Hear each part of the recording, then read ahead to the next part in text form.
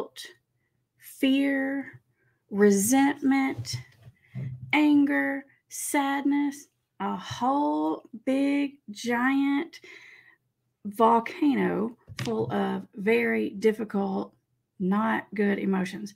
That is what it's like to walk around. It feels like that's what's happening inside of you when you have an addicted loved one. You are constantly in turmoil. It's hard to sleep at night. It's hard to even like focus on other people and regular conversations. And it's definitely hard to think about like hobbies and work. Like we do those things, but we don't want to do those things because in our head, we're constantly and obsessively worried and angry and all those negative emotions. It's like a volcano because it feels like it's just bubbling around in there all the time. And at any given moment, one of those emotions might just erupt and go all over the place.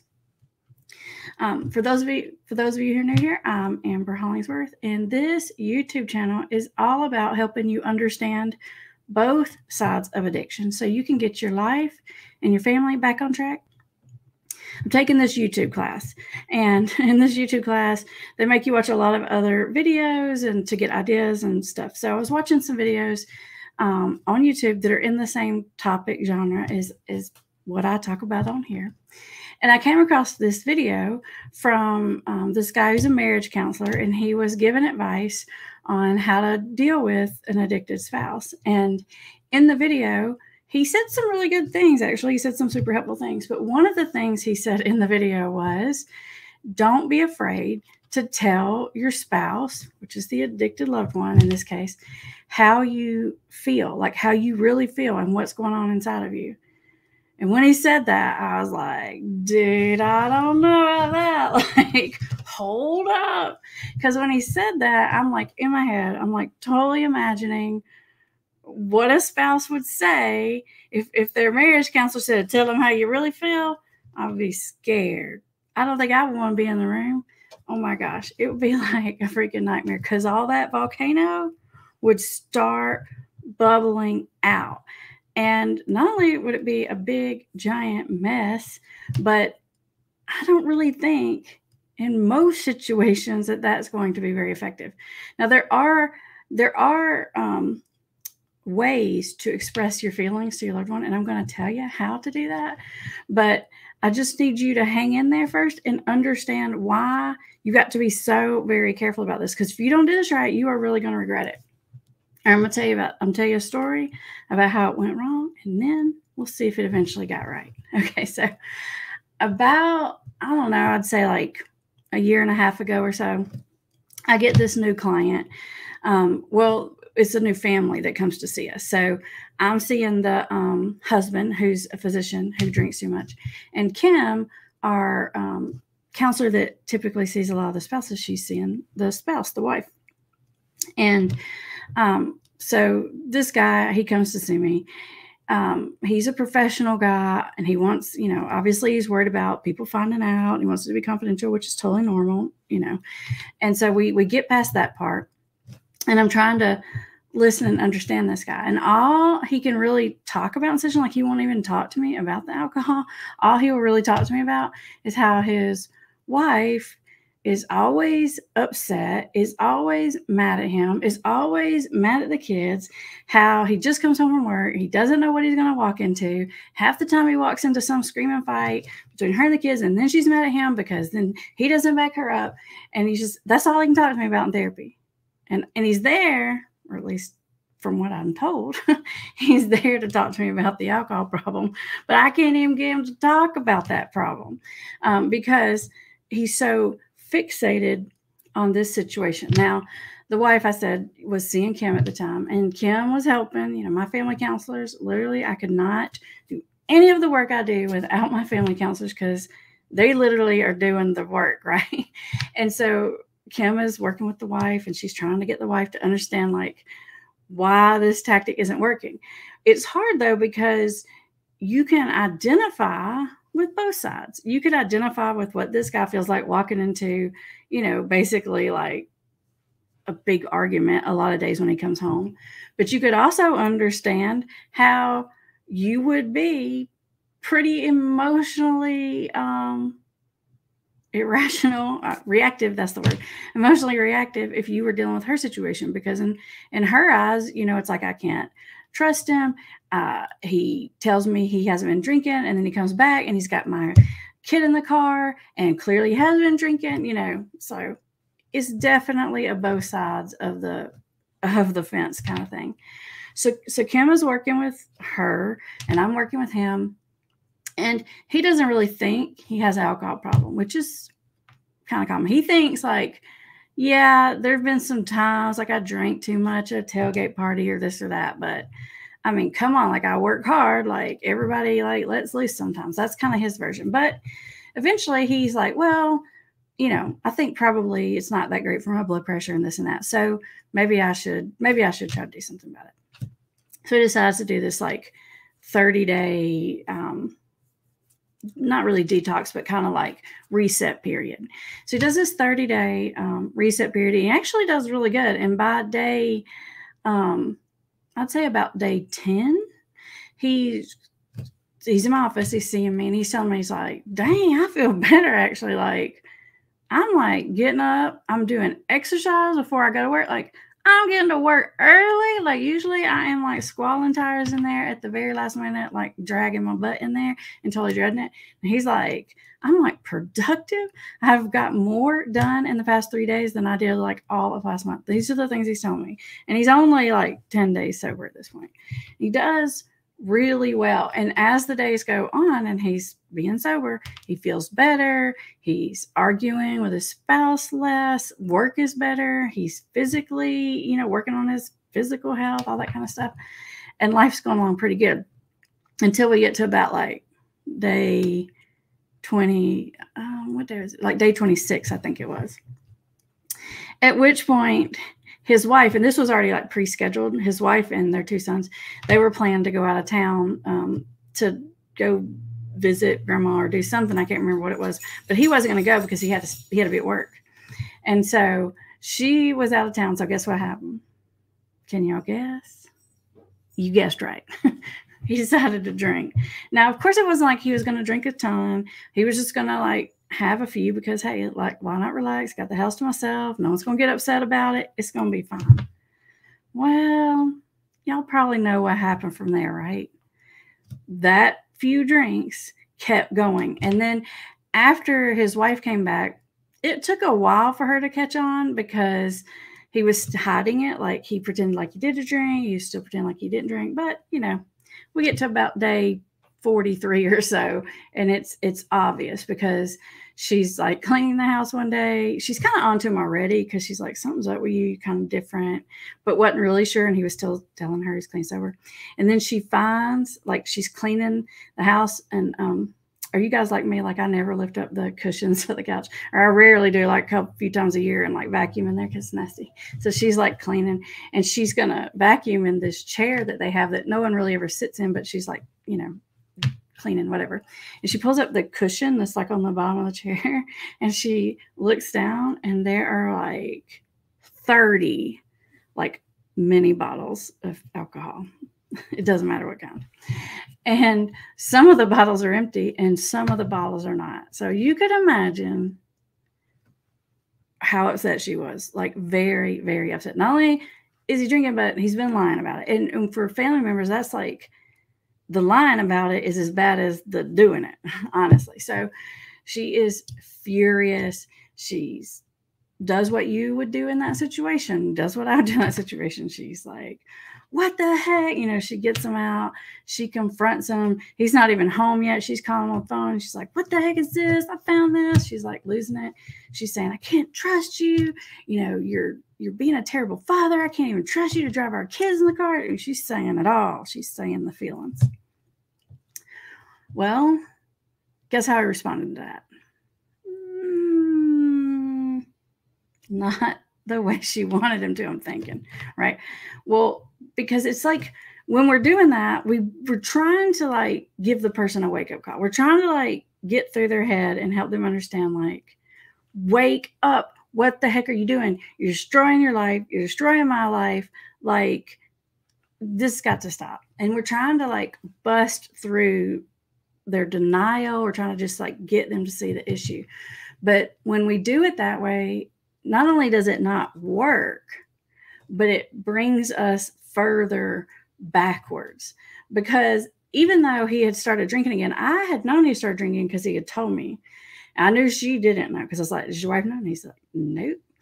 And it was problematic for a couple of reasons. One, it was problematic because he's like, "See, she doesn't even know I'm drinking and I'm drinking. It doesn't really affect her because it's happening and she doesn't know it's happening and she thinks it's fine." So in his mind, it's like, "See, I don't know why she makes a big deal about this. It's not that, it's a few drinks after work. Like, what's her problem?" That's kind of what he was telling me. And we're working through it. Well, then when she finds it and she explodes, which, I mean, I don't really blame her, because if I'm the wife in the situation, that's how I would feel, that for sure. And then he comes and he's telling me how it's ridiculous. And not only is his wife being ridiculous, and not only does he not have a drinking problem, but now it's like, you know what? I really shouldn't even married her. Honestly, like, I'm a little bit out of her league. Like, I feel like I kind of settled for her. He didn't say it with that attitude. Like, this is me just repeating it back to you. But this is the gist of what he's telling me in session. He's like, "Dude, like, she got lucky when she got me, and she doesn't even appreciate it. And she doesn't even know what she got." Like, that's kind of what he's telling me, just with minus the attitude, because he wasn't like attitude, no.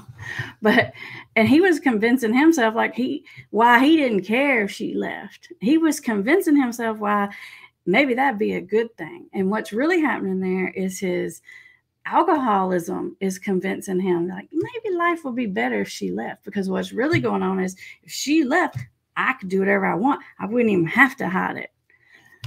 And that would definitely not be a good situation.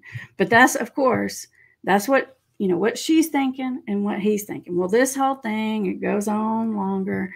The drinking continues to get worse. For the first little bit when he went back, he was able to sort of like control it a little bit, but not for long. Within a week or so, it was just back, and it was worse than it was before, of course.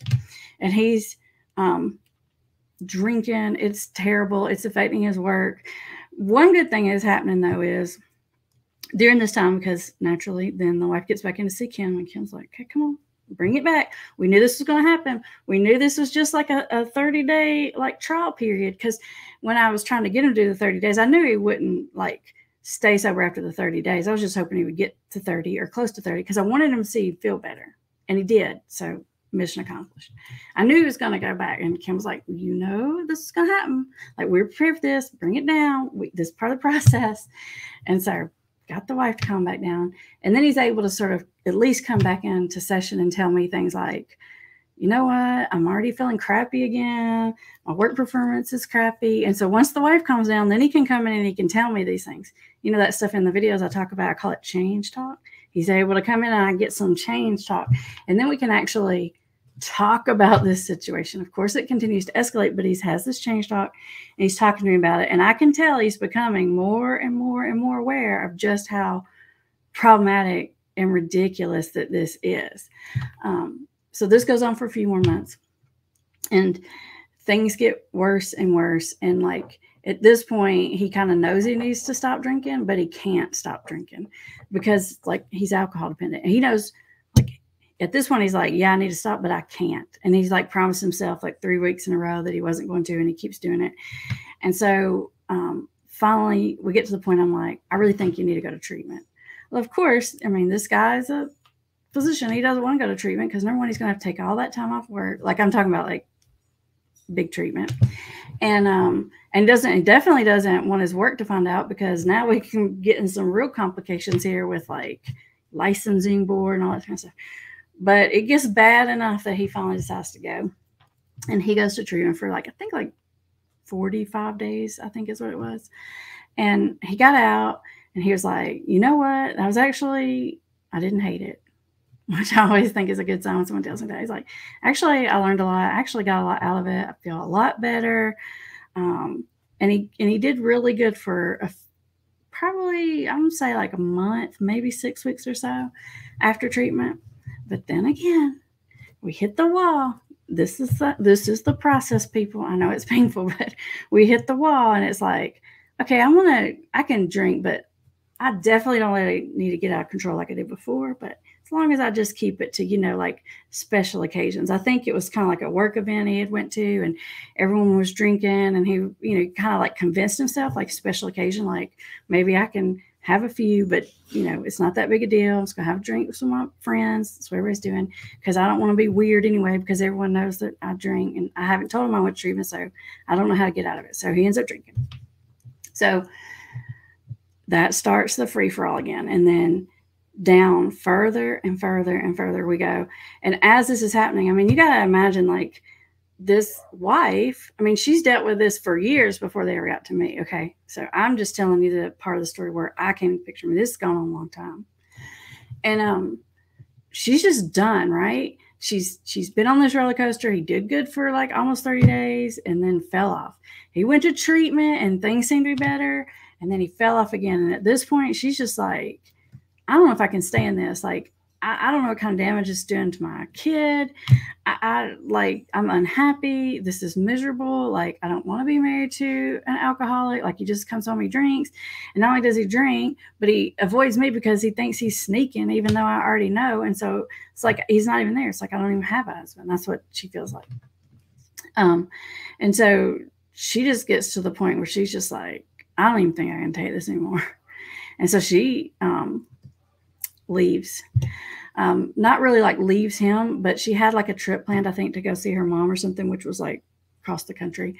And so she goes to see her mom, and she's supposed to only be gone like 2 weeks, but she knows he's drinking while she's gone. Well, not only is he drinking while she's gone, but a lot more, because that's what we do. And so she goes on this trip, and then she can tell, like, when she tries to talk to him, like, he's super intoxicated. And she's just like, I don't even think I'm going to come back. I don't even think I'm going to come back.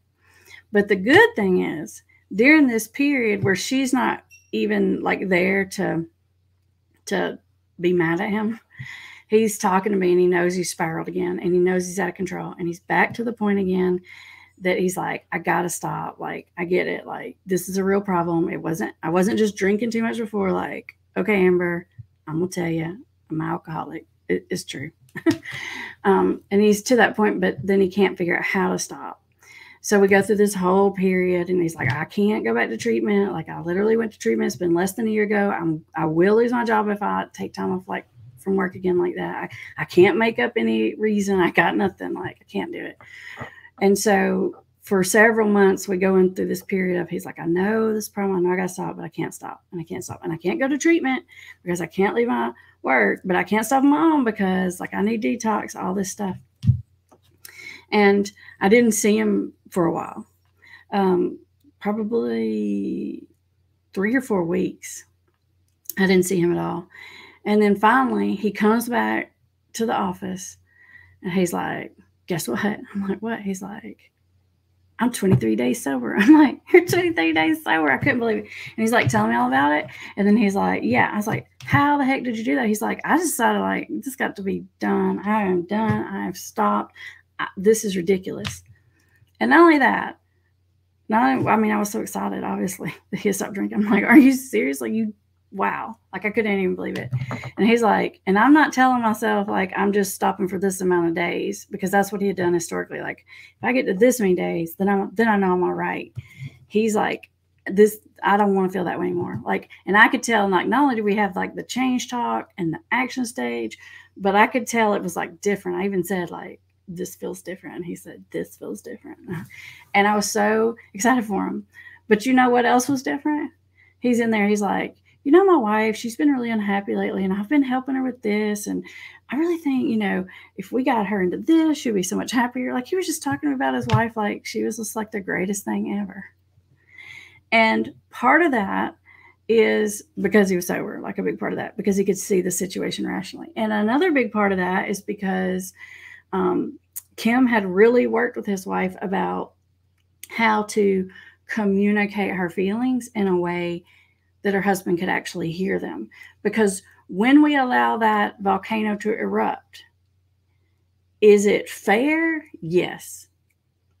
More than fair that the volcano should get to erupt. Is it effective? Definitely not. It doesn't help. It makes things worse. So you got to you got to slow down enough to at least ask yourself, like, why am I saying all these things to him? Because most of the time I think when we're in that state and we're yelling and the volcano's going crazy, we're trying to get through to them. If you're saying all the feelings because you're trying to get through to them, then let me help you say it in a different way so that it can get through to him. Because it is important to express your feelings. I'm not here saying you should just cram it all in and hide it all. But there's a way to do it and a way not to do it. If you let the volcano do it, it's going to backfire on you. You will regret it because it'll blow up in your face. They'll be nasty to you. They'll tell you everything you ever did wrong.